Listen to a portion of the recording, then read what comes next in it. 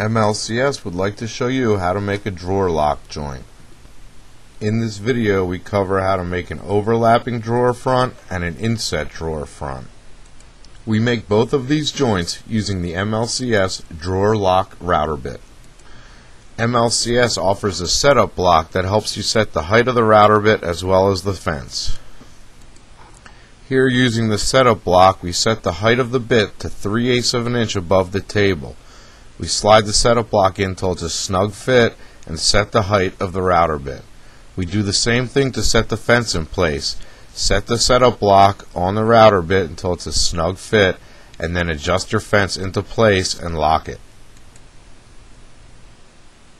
Because there's two cuts on the setup block, you can use the setup block either laying down horizontally or standing up vertically. The first cut we are going to make is the drawer sides. The drawer sides get cut standing vertically, facing out. To prevent tear out, use double-faced tape and attach a scrap piece of wood to back your good stock. We use a vertical feather board to hold our stock in place when we proceed to make our first cut. This cut is done in one pass at full depth. The next cut is the drawer front.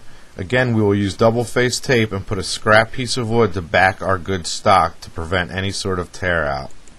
The first joint we are going to show you how to make is the flush joint for an inset drawer. This cut is made in multiple passes until we reach proper depth. For each pass, we move the fence back in small increments.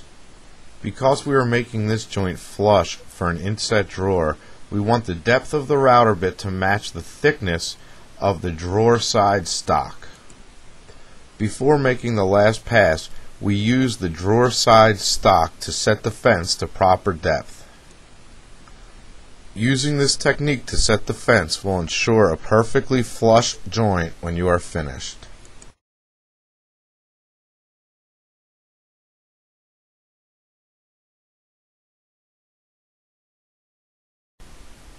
To adjust this cut from being a flush cut to being an overlapping joint is very simple.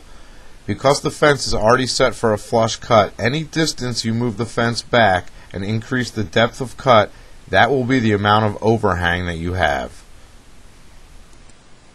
Again, we do these cuts in multiple passes in small increments to assure a smooth, clean cut. Make these passes until you've reached the maximum depth for your overhang. Once you've reached that depth, you are ready for glue up.